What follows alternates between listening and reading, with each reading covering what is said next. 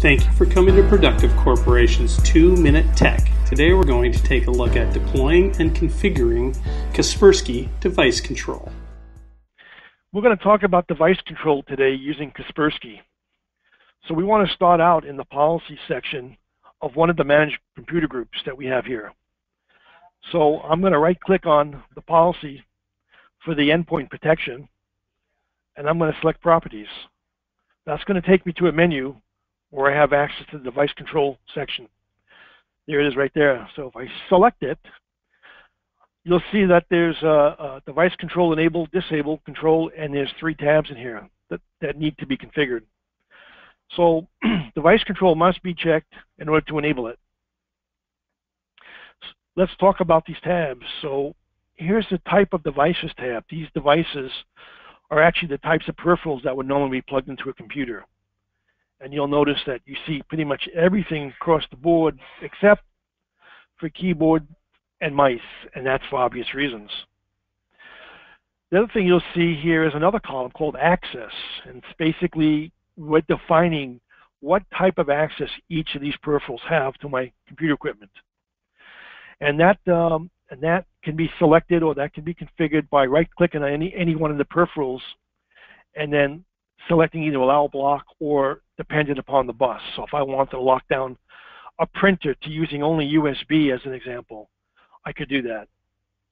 So we go to the connections buses now, and this is the I/O highways into the computer that those peripherals would plug into. Here I could allow or deny access to any one of these I/O pathways. So by default, everything is allowed, everything's accessible.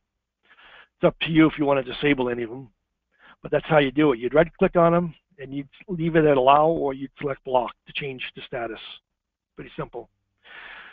One thing you can do, even though you would block, that's an example, I have USB blocked, so that means no USB device will ever connect to any of these computers. What I could do is I could override that and create a trusted device. A trusted device then would take precedence over any other device that would be plugged into USB, and it would be allowed. So what I do there is I actually have to select the device that I'm trusting. And what I did here was I went to the ad, and I found the device by ID, but there's other options for finding the devices. And I basically did a search on removable drives, which I've had plugged into at one time or another, and there were my drives right there. And I selected one of them, and I said, okay. And now that device comes up here in this allow panel.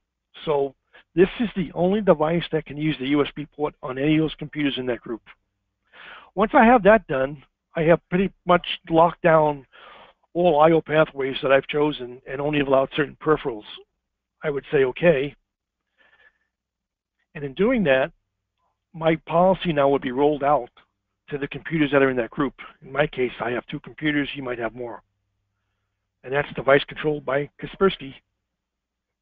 Thank you for coming to Productive Corporation's 2-Minute Tech.